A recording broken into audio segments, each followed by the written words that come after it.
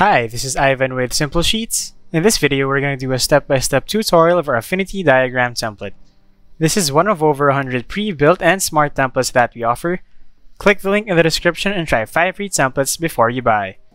Before we get started, help us grow this channel by giving us a thumbs up if you like this video, and by subscribing to Simple Sheets. The introduction sheet contains a short description about this template.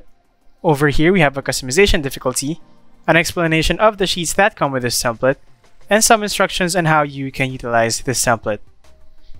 This template gives you a quick and easy platform to gather and transform language data, such as ideas, opinions, and issues, along with their priority rankings, to let you use these data points in your strategic planning or brainstorming sessions.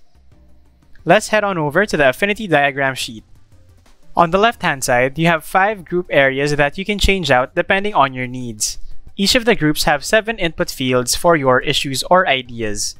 All you have to do is input your ideas for the different groups here along with their priority ranking. Once you're done, hit the Update Diagram button and see your ideas in the right portion of the sheet. To clear the data, hit the Clear Data macro button here. Be careful though, as changes done by macros cannot be undone. You also get the Full Screen macro button to hide your ribbons and make your work area large. This template might seem simple, but it's the simple steps that make big changes in businesses. That's all for this template. If you want to automate your Excel processes and enhance your level of productivity, Simple Sheets, Advanced Templates, and University is the best tool out there. Don't forget to like and subscribe, and I'll see you guys on the next one.